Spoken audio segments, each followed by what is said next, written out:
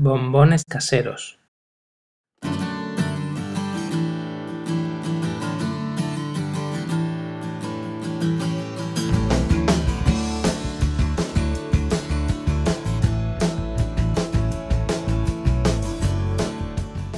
En primer lugar ponemos a fundir el chocolate blanco al baño María.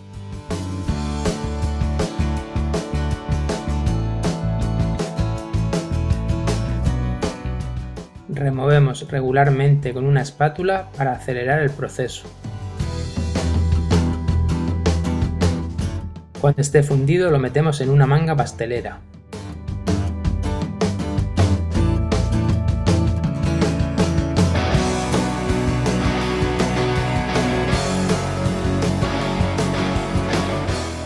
Cortamos la punta de la manga pastelera y comenzamos a rellenar los moldes.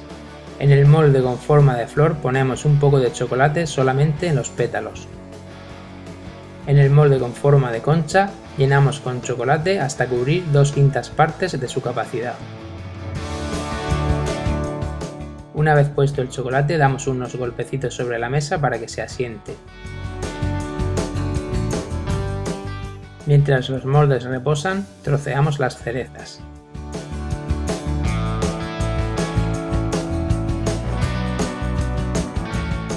A continuación ponemos a fundir el chocolate negro al baño María.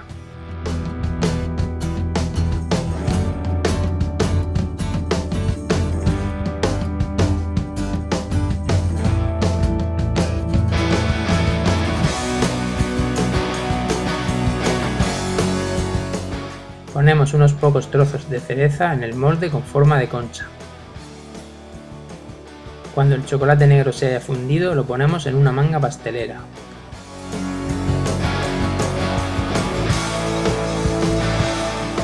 Completamos los bombones de concha rellenando con el chocolate negro. Cuando esté relleno damos unos pequeños golpes para que el chocolate se asiente y retiramos el exceso con la ayuda de una rasqueta. Seguidamente llevamos a la nevera y dejamos enfriar durante varias horas. A continuación rellenamos por completo los huecos del molde de flores.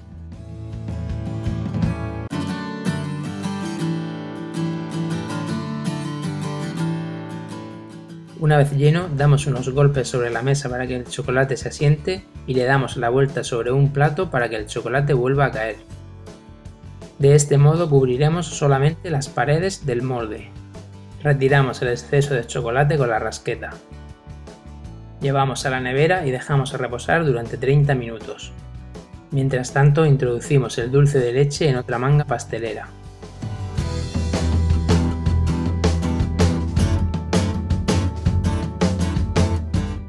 Rellenamos con dulce de leche los huecos casi por completo. Damos unos golpes para que el dulce de leche se asiente y terminamos de rellenar con el chocolate negro.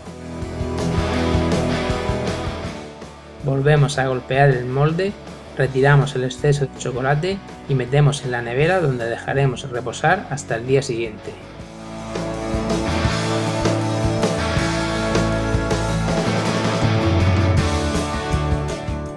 Al día siguiente ya podemos desmoldar nuestros bombones.